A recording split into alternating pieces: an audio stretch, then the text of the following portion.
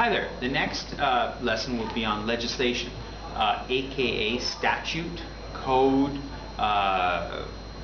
law. What else? I'm trying to think of another one. But anyway, so the act.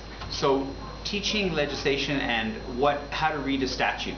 Now, often when the government enacts a statute or amends a statute, they'll have a little preamble at the top to explain sort of the spirit of the statute, what the government's trying to do.